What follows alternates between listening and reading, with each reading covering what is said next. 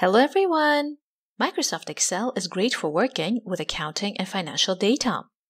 But how do you add the currency symbol?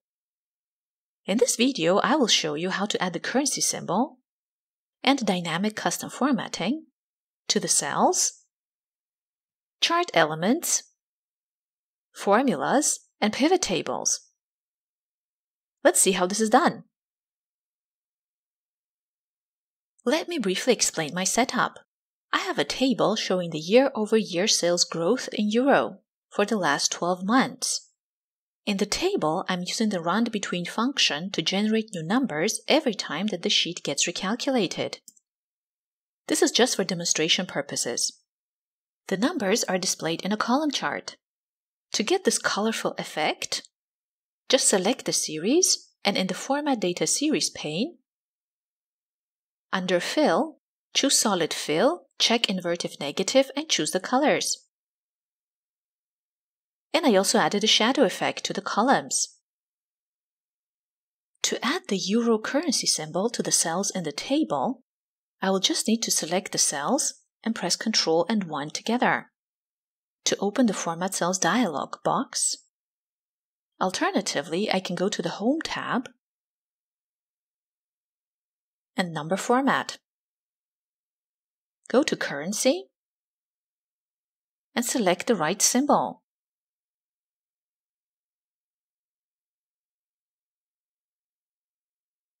I can also make the negative numbers appear in red color. By choosing the accounting format, I can line up the currency symbol and decimal points in a column.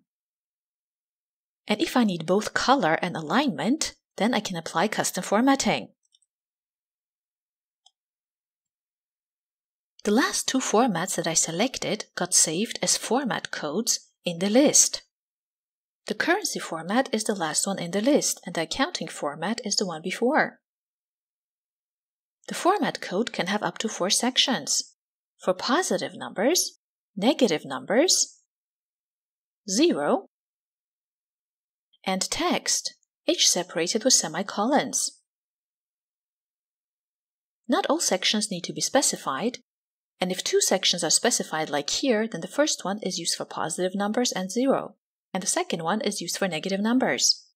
If only one section is specified, then it is used for all numbers. Colors can be specified in square brackets at the beginning of the section.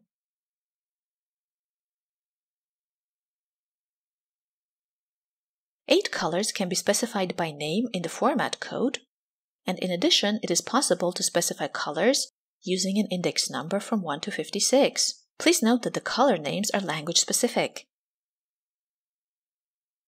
The alignment effect can be achieved using indents and filling out the column width. An indent is made by using an underscore followed by a parenthesis, because an underscore leaves a space of the width of the character following it. An asterisk will repeat the character following it the number of times necessary to fill out the column width. In this case, the asterisk is followed by a space.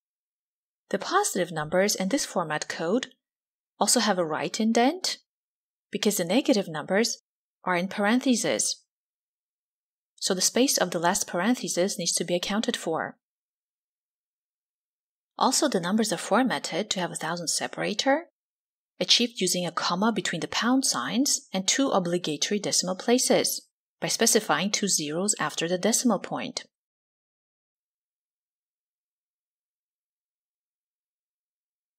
I want my positive numbers to be dark green, the left indent to be larger,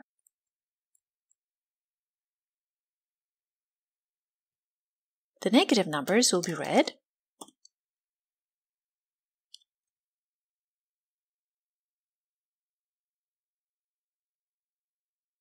the zeros will be yellow,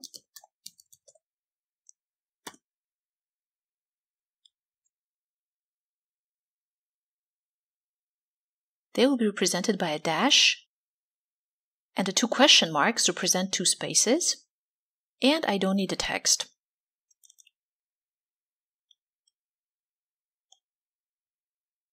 and this is how the numbers will look. You can do these steps for other currencies as well. The currency symbol can also be added to the axis labels and data labels in the chart. Let's take a look at the axis labels. By double-clicking them, I will get the Format Axis pane. And under Number,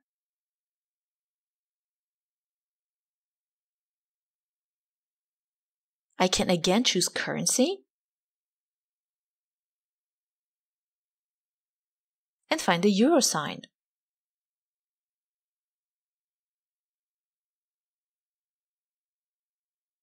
In the Format Code box, I can specify custom formatting, just like for the cells. I will just copy the euro sign, remove the code and type. The positive numbers should be dark green in color, no decimal places, rounded to nearest thousand. I will get this effect by typing the comma, not followed by any placeholders, followed by the text THS, and the euro sign. The negative numbers should be red,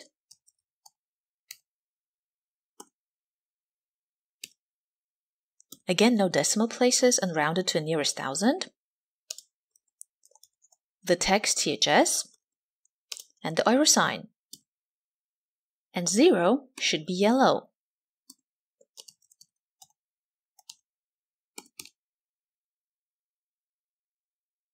Press Add and the axis labels got formatted. A similar procedure can be applied to the data labels. There are two ways to incorporate the currency symbol into the formulas. Compared to my previous setup, I have two text boxes displaying dynamic comments. I added these using the Insert tab and formatted their colors. Each text box is linked to a cell with a dynamic formula. This is done easily by selecting the text box and in the formula bar typing an equal sign and linking the cell with the formula.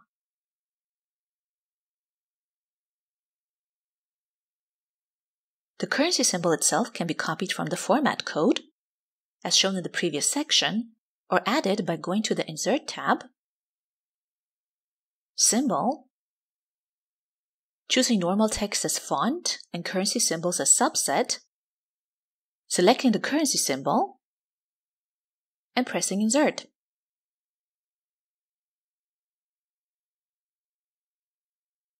Let's cut the symbol and add it to the formulas. The first way to do this is to simply concatenate the symbol with the rest of the formula. So instead of euro, I'll add the currency symbol in quotation marks, and my formula concatenates the text highest sales with the maximal value in the column of the sales growth and the euro sign. The second way to incorporate the currency symbol is to use the text function in the formula. This formula concatenates the text lowest sales with the minimal value in the sales growth column, but this value is formatted using the text function. The value for the text function is given back by the min function, and the formatting is specified in quotation marks. The number has one decimal place and is rounded to nearest thousand. It is followed by the non-standard text THS euro, which needs square brackets and a dollar sign.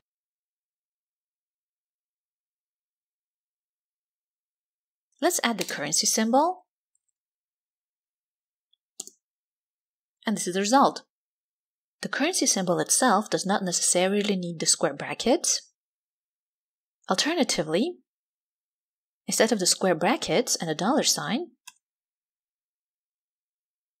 double quotation marks can also be used.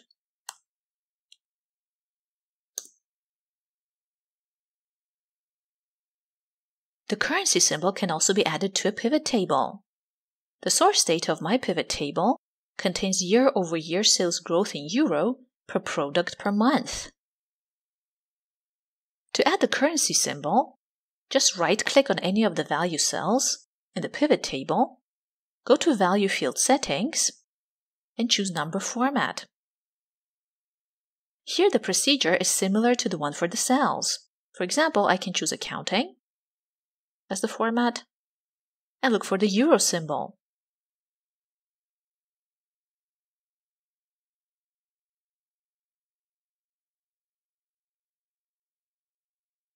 I can also apply custom formatting.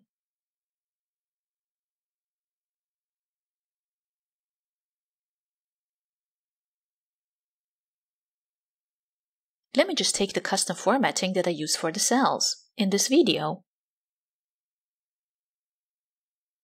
And this is the result.